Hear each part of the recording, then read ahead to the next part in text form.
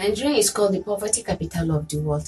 89 million Nigerians live below the poverty line. Millions are malnourished. My name is Nafisa Tarfa, saidu, MD CEO Naftar Integrated Farms, an agric company using the win-win strategy to create micro businesses for youth and women while fighting poverty and malnutrition. Our business is for profit, but it has a social heart. Our main activities is production and sales of rice and other agric products in 1 to 5 kg. We help youth and women start their micro businesses. They will come to us, collect our goods with their guarantors, go sell, make their own profit. 40% of our business is powered by women, helping us grow distribution network. The business started with 200,000, growing revenue to 3 million and empowering 70 women and youth. Our products are sold in 3 big local markets, 5 supermarkets, and 20 neighborhood shops in Abuja.